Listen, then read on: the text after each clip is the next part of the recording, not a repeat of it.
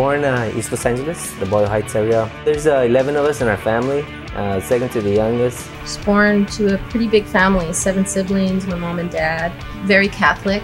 When the freeways kind of tore up those neighborhoods, these people started to leave, so my dad had an opportunity to buy a house for cheap, and that's how we kind of moved into Boyle Heights. I had a lot of freedom as a child. My parents were pretty much burnt out raising everyone before me, so I pretty much got to do whatever I wanted. I've always felt that music was in me and that I needed to pursue music. I had a brother that's just slightly older than me, and he was into the glitter rock, like the David Bowie punk rock. So like together we formed one of our first punk rock bands. I was a singer since I was really young. I mean, I was in school choir. I was like a high soprano. Even when I was really young, I always felt like I was an outsider. I didn't really feel like I fit in. And I think that whole punk thing, when it sort of came around, it kind of catered to the outsider in a way. It was sort of like a movement for people that didn't fit in into the mainstream. And I felt like that was just like my whole life was not being able to fit in. I just love the simple approach about it. I don't have to be this super slick guitarist. You know, I could just write my own songs with the little knowledge that I have. And you didn't, you know, it wasn't like you go to the mall and you pick up your punk rock outfit like it is now, you know. And so that was very appealing. I'd always had a desire to be in a band somehow, but like I said, I wasn't really good at going out and meeting people and networking that way. I had one friend, Sean Carrillo, and one night we went out to the Starwood together. We were going to go see the Jam. There was a few people from East Los Angeles, and one of them was Teresa Covarrubias. Well, I saw Rudy Medina, and I used to go to school with his sister. She came up to me and she goes, "Hey, I know you." You know, we just met and we started talking, and she really blew my mind because she was so different from anyone I had ever met. She used to write lyrics, which I thought was interesting. I never really met someone that was so creative like her. And, you know, I told her about my band falling apart, and she said, "Oh yeah, I play in a band too." I said, "You do? Can you sing?" I got a lot of influence just from the neighborhood, just watching different characters in the neighborhood. Everything I was writing about were experiences that were happening to me. Sitting at Yum Yum, you know, all night and just sitting there and watching people come in and out, watching the cops come in and out, just things that would happen. And just on that one little corner, you know, if you sit at Yum Yum long enough for enough evenings, you see the same people kind of coming in. You can start creating like ideas about what's going on with them or what they're experiencing. I'm going to introduce each member.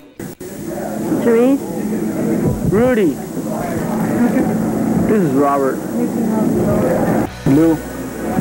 Sid.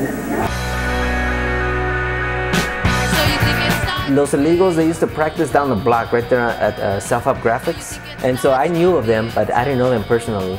One time we were practicing, and Jesse Velos and Willie Herrón, they came down and they were like all business and, you know, "Oh, well, you know, we want to book you guys," and like, who's these guys? And so they invited us to do the first Vex show. The headliners was the Plugs, Los Illegals, and the Brat. I think the Undertakers were also there. But that was like one of our biggest, most important shows that we ever did. You know, they were like all into the arts and painting and murals, and it got us more into thinking more creatively, more artistically. But it really formed like a bond with all that creative community. All these different creative things coming together, because it wasn't just the music, it was also like there were poets there and there were artists there, and it was like this one big community, and it just felt like this pivotal point. Things started picking up really quick. Probably after like that Vex show, I think, got the band a little more interest, and we started getting radio play. We never even dreamed of that. East Los Angeles as a whole got a dangerous reputation, you know, like, don't go there, it's dangerous. And so that whole Hollywood scene was very reluctant. Really, the way we really got to meet X was, I don't know who invited them to this one backyard party we did in City Terrace. And we were used to the, you know, people getting out of control and whatever. So we're doing the show, and this one guy's getting all crazy and getting into the music, and then he's like, pulls out a gun, then he starts blowing it like, whoo, like getting all into that. And then John Doe and Exene just turned white and like, and we're just like, someone get this dude out of here. I remember John Doe called me up, and he was like, "Hey, you know, we want you guys to open for us at the Whiskey." And to me, the Whiskey was like oh my God, here we are, these amateurs doing backyard parties, and all of a sudden we get invited to open for X at the Whiskey. And so that was a really important show in the sense that like it introduced us to the whole Hollywood scene. And once we started playing in Hollywood, you kind of got an in. So that's kind of how we got our in.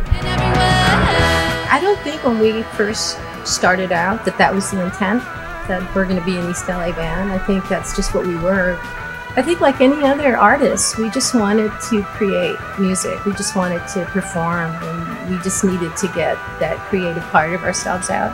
I think it was more people outside of the group that started to label. They had these really strange expectations about what they expected to hear. If you came from East LA, then you were expected to like represent. You know, what about these other bands like from Hollywood? I mean, did they have to represent their cultures too? No. You know, it was always like this, like a double standard.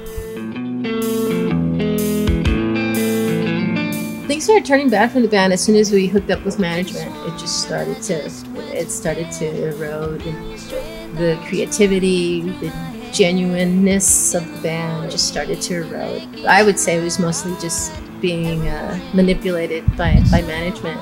They wanted to take us and, you know, remove us from this natural progression that we were doing, and they wanted to record this mega, you know, a My Sharona version. I don't know what they wanted. So they were trying to cater to these A&R people, and so what they ended up doing was like manipulating the music and trying to do things to the music to make it more sellable to the ear of these people. They had like this big plan that they were going to play this tape to the A&R people. So what that management did is they got like a fleet of lowriders, drove them over to Capitol, put them into the lowriders, and then drove them around Hollywood listening to the demo, you know? And that for me was just like, you know what, this is bullshit. Really just wanting to like kind of expand maybe the idea of what a Chicano is beyond this, you know, and here's these guys playing up that image again, you know. We bought all our tapes back and our rights back, but by that point, man, we had lost momentum, inspiration. We were infighting. It got ugly. Too much drinking. We lost focus, and so the band broke up, and we never released the record.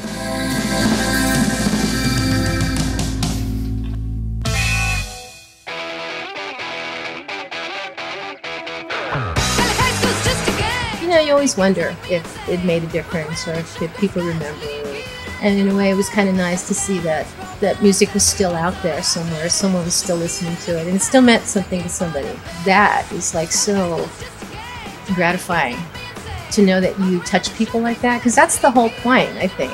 And I had never gotten that from anybody, like somebody coming up to me when I was 20 and really saying, hey, you know what, your song, it really, you know? And like hearing it now sort of makes all the garbage that we had to go through, it makes it worthwhile.